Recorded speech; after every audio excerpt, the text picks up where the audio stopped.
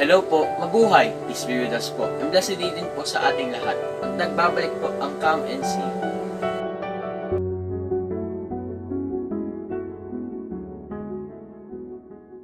Okay, isang powerful prayer nga po. Sabihin po natin, Jesus, I trust in you.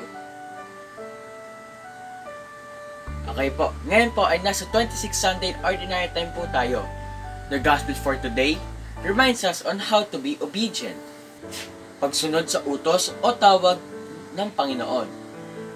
Sa buhay natin, kapag may nag-uutos sa atin, madaling sabihin na, oo, gagawin ko, wait lang. Pero, sa bandang huli, nakalimutan ng gawin. Meron naman sinasabing, ayoko, hindi ko gagawin, pero gagawin din. Nakakonsensya ata. Let us ask ourselves, how do we follow the will of our Father in our daily lives, especially during this time of pandemic? Pakinggan po natin ang readings and gospel for this day po.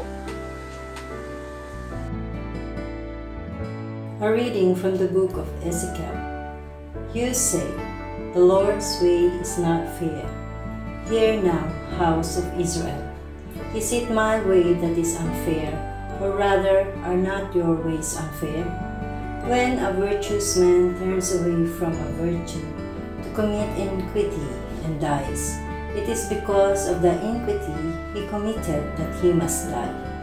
But if a wicked man turning from the wickedness he has committed, does what is right and just, he shall preserve his life. Since he has turned away from all the sins which he committed, he shall surely live, he shall not die. The word of the Lord. In the first reading from the book of Ezekiel, sometimes we think that the Lord is not fair. Huwag po nating isipin yan. Kung meron man po tayong hindi magandang nangyari sa buhay natin, huwag po natin sisihin si God. Baka naman po, hindi lang po maganda ang ginawa mo. Kaya kapag hindi mo nakuha ang gusto sa maling paraan, ay maninisi ka na. Huwag naman po. Talikuran nyo na po ang masamang gawain upang mabuhay, matuwid ang tuntunin ng Panginoon. Ang pamantayan nyo ang baluktot. A reading from the letter to the Philippians. Brothers and sisters, if there is any encouragement in Christ, any solace in love, any participation in the Spirit, any compassion and mercy, complete my joy by being of the same mind, with the same love, united in heart, thinking one thing. Do nothing out of selflessness or out of vainglory. Rather, humbly regard others as more important than yourselves, each looking out not for his own interests, but also everyone for those of others. Have among yourselves the same attitude that is also yours in Christ Jesus, who, though he was in the form of God, did not regard equality with God something to be grasped. Rather, he emptied himself, taking the form of slave, coming in a human likeness, and found human in appearance. He humbled himself, becoming obedient to death, even death on a cross. Because of this, God greatly exalted him and bestowed on him the name that is above every name, that at the name of Jesus every knee should bend, of those in heaven and in earth and under the earth, and every tongue confess that Jesus Christ is Lord, to the glory of God the Father. The word of the Lord. In the second reading from the letter of St. Paul to the Philippians, St. Paul reminds us to be humble like Jesus. Rather, he emptied himself, taking the form of a slave, coming in human likeness, and found human in appearance. He humbled himself, becoming obedient to death, even death on a cross. Let us complete our joy. May peace reign on us, and may we be united in one love, and may we be one in heart and soul. Let us not do anything just because we want to be famous. Let us be humble.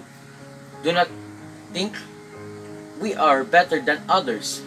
Let us care for the welfare of others, not just our own. Let us be humble like Christ Jesus.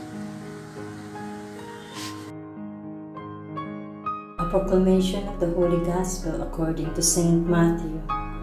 Jesus said to the chief priests and the elders of the people, "What is your opinion? A man had 2 sons. He came to the first and said, 'Son, go out and work in the vineyard today.' He said and replied, 'I will not.' But afterwards he changed his mind and went. The man came to the other son and gave the same order. He said and replied, 'Yes, sir,' but did not go. Which of the 2 did his father's will?" They answered, "The first." Jesus said to them, "Amen, I say to you, tax collectors and prostitutes are entering the kingdom of God before you. When John came to you in the way of righteousness, you did not believe him, but tax collectors and prostitutes did. Yet, even when you saw that, you did not later change your minds and believe him." The Gospel of the Lord. Our Gospel for this day is taken from St. Matthew. In today's Gospel, we are reminded of how do we respond and obey God's call. In our lives, when someone is asking for favors, it is easy for us to say, "Yes, I will. Wait lang." But in the end, it will not be followed or done. There are those who will say, "I do not want," or "I will not do." But in the end, will also follow. Lagi po nating nararanasan ang ganitong sitwasyon, lalo na po sa bahay. Wait lang! Sino kaya sa atin ang nakaka-relate sa ganitong sitwasyon? Kayo po ba? Ako po, nangyari sa akin din po yan.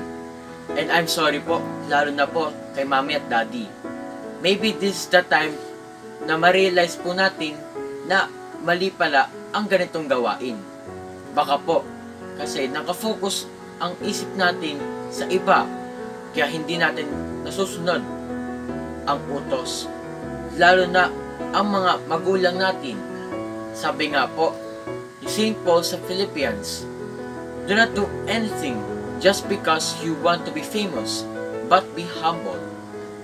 Let us ask ourselves, how do we follow the will of our Father in our daily lives, especially during this time of pandemic?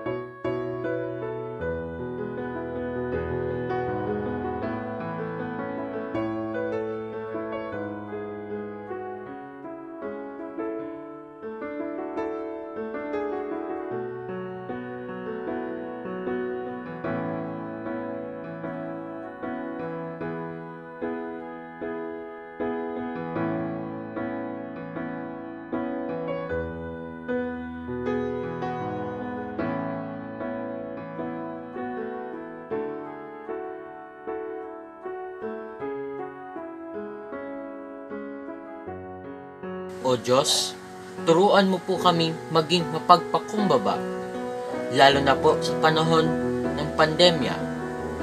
Turuan mo po kaming huwag maging maangal. Guide our parents to lead us in godly way. Tulungan mo po kami, O Diyos, na maging masunurin ng mga bata. Imulat mo po ang aming puso at isip na kami ay kaisa mo sa pagtulong sa aming mga magulang, pati na po sa aming mga kapwa.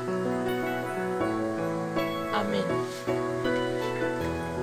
Thank you for watching, my dear brothers and sisters. Maraming salamat po at God bless po sa ating lahat.